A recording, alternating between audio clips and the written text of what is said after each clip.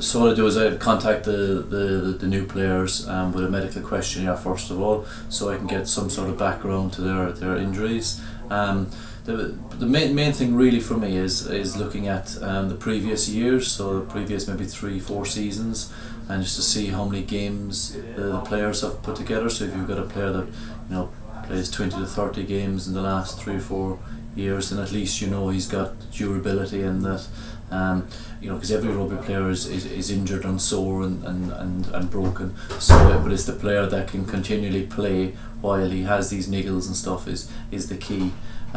So that's one of the things, and probably the main thing I'll be looking at. But also we try to look at any big major injuries they've had in the past, and because past injuries is a major predictor of future injuries, so we want to make sure that they've been fully rehabbed, and we keep an eye on those any of those kind of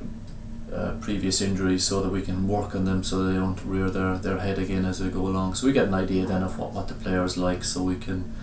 kind of mind them and build them up and make sure we get them strong and fit for how we train as London Irish, because obviously it's very different to how any other kind of club, and that's the main thing, that we kind of get to know our athletes so that we don't break them in the first couple of weeks.